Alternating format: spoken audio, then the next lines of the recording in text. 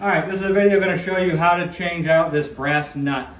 And this would work for Hobart M802 or a V1401. So you're going to remove that stainless steel splash guard. You're going to have access to this here. Now, this is your stopping screw that determines how high the mixer bowl lifts, so your attachment doesn't make contact with the bottom of the bowl.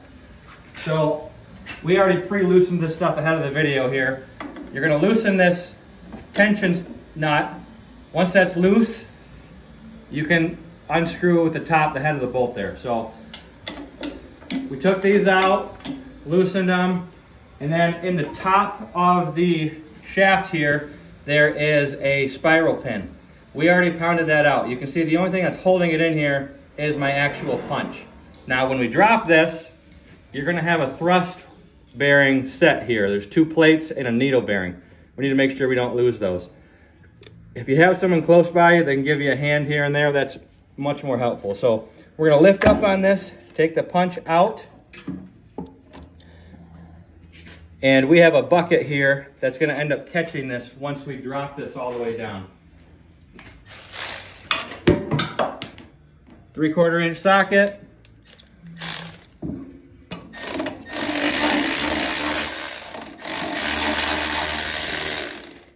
That one's out. Here comes the next one.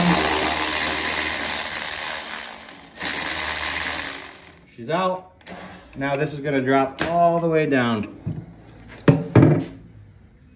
And now you have access to back this nut all the way off by hand, swap it, and put it back together in the exact opposite way.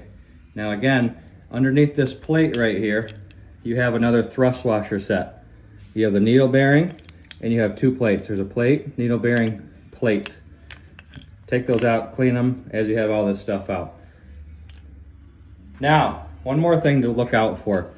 On this plate, this large hole for this Acme screw is not drilled directly in the center.